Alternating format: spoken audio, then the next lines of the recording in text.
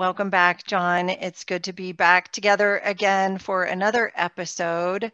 We have been talking a lot about different kinds of business owner situations and how they can be resolved and what kinds of things advisors can and should be doing in order to get good outcomes for their clients. And maybe today I think you and I want to pivot a little bit, maybe turn our attention onto the advisor specifically and what they can be doing to maybe do a better job, be a better advisor, for lack of another way to say it, or have better client relationships. And so for business owners who might listen, these are things that they want to look for in their most trusted advisors. But I think we're primarily going to speak about and to the advisor audience here to say, what have we learned about being good advisors from all the work that we did and all of the thousands of planning projects that we have participated in, sort of directly or indirectly? Do I have that right for today? You have that exactly right. Perfect. Well, I think you brought a couple of questions with you, so why don't you start and we'll see where it goes. So I would like to start at the very beginning of any kind of a planning process. And that's when probably our first meeting with a potential client or maybe an existing client. But let's assume that that all you know about the owner is that she has an interest in doing some kind of planning. They've set the appointment with you to say, I'd like to talk to you about some planning ideas I've got, or something like that. So how do you proceed with that initial meeting? What do you want to know and what do you ask? Sure, and there's so many different ways that can go, as you know, but you do have to kind of go into it with a game plan so that you don't seem, spaced out or unprepared, right? And I do think it's, if the only information that an advisor has about the person that they're meeting with next, maybe they came from a referral, maybe they just randomly, this has happened many times, randomly approached or contacted the advisor because of the advisor's marketing that they do to the business community. So the advisor just doesn't know what the topic of the conversation is going to be. Planning. Right. Something about planning, something about a business, something about an owner. Okay, fine. So you get to the meeting and these are kind of hard to do because they're a little cold. You don't know what kind of value this person is looking for. You don't know what they're trying to get out of it. And I think it doesn't work especially well to start with, what is it that what is it that you want from me?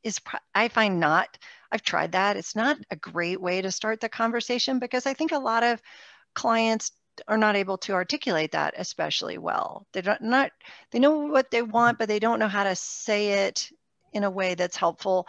So instead, maybe we are starting a conversation with, well, I understand that you own a business. Very first thing that most of us are going to do, and this came up in a program that we were in last week, very first thing we're going to do is just ask about their business. What kind of business do you have?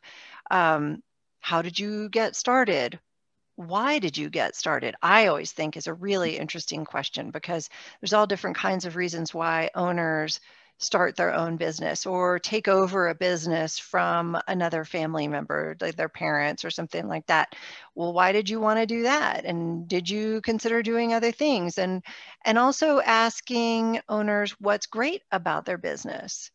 Instead of saying, what's the problem you're here for me to solve?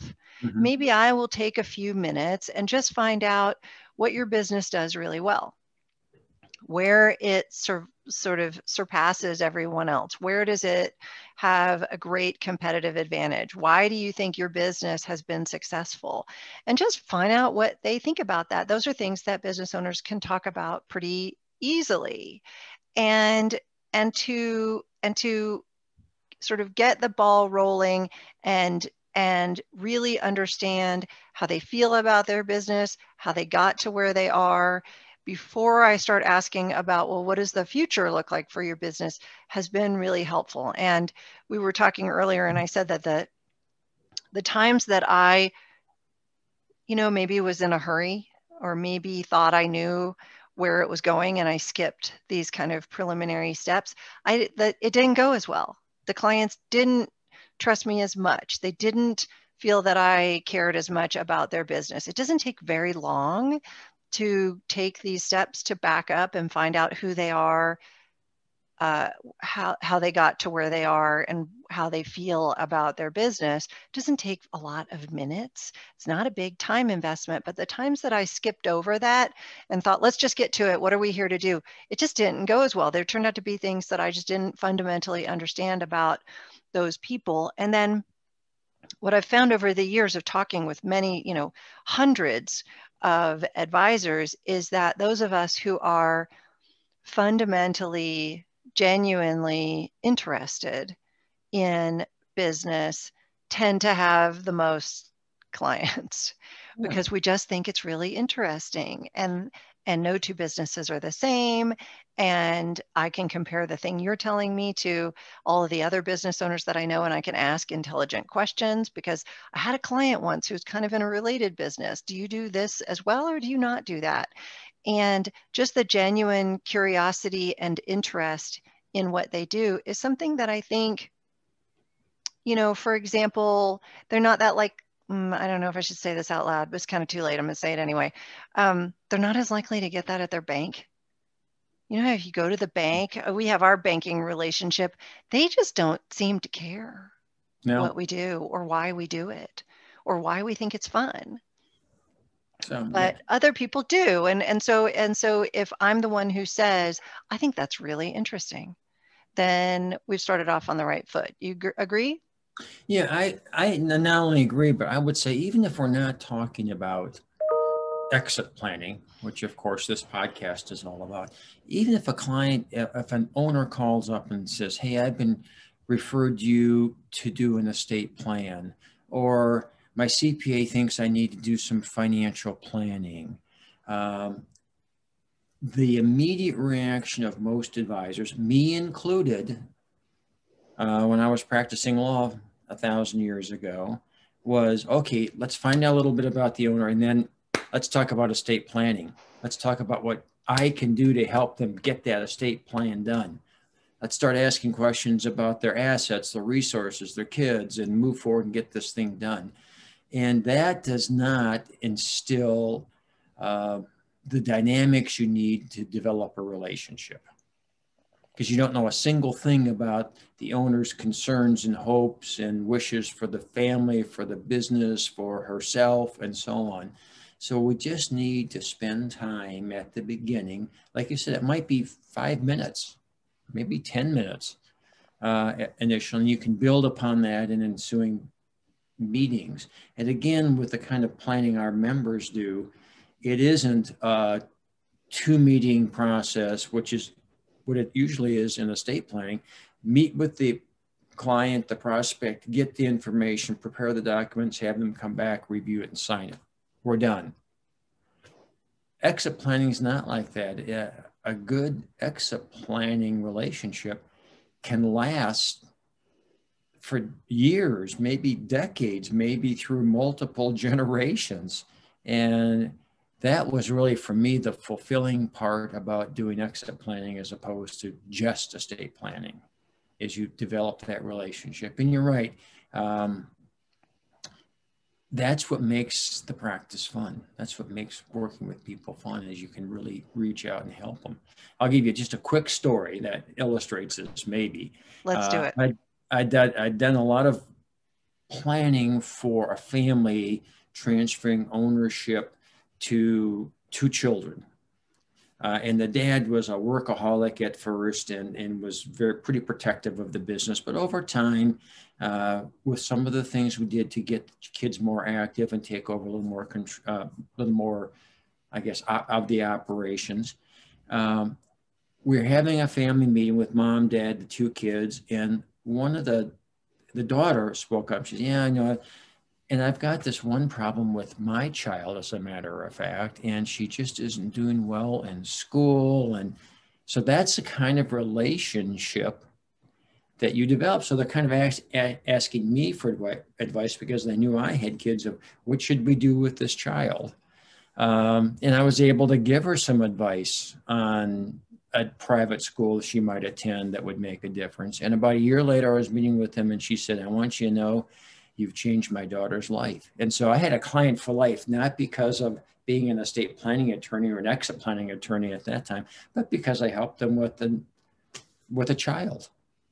That's absolutely right. I had Yeah. a client call me one time and ask me for help thinking through what they should do with their situation happened to be that they had rented an RV for a month and they were going to have these different, sites in, 3 different states or something reserved or 4 places. And they were going to go on this little tour and do this whole thing. And then at the last minute, the RV rental company canceled their reservation. And this client was livid. And I thought, I don't really know a lot about RV reservation situations. In fact, I know nothing about that relationship or that business transaction.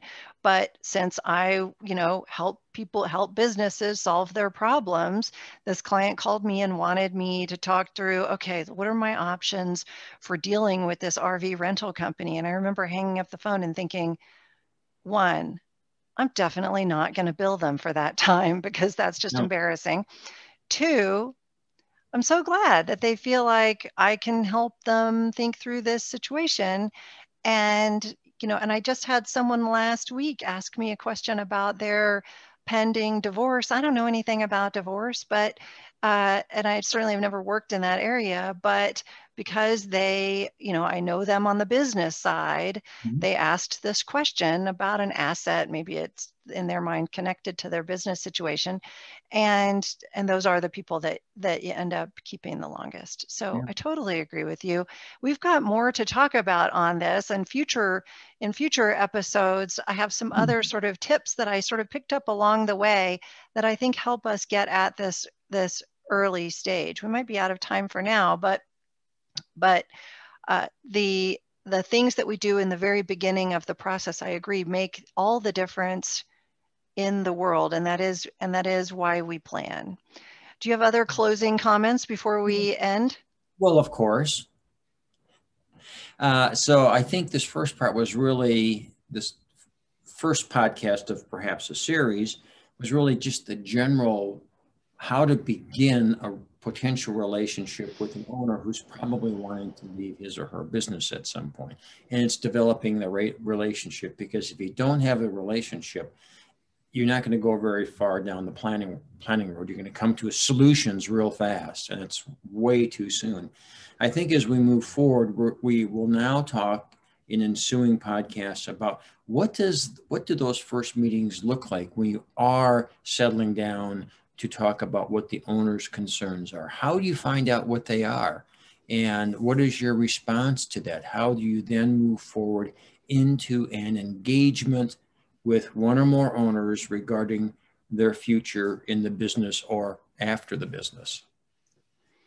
I agree. So let's do that in some subsequent conversations and try to build out step by step, sort of plank by plank or brick by brick, these sort of really fundamental pieces of building a planning relationship and a client relationship, because it is the key to everything. I agree.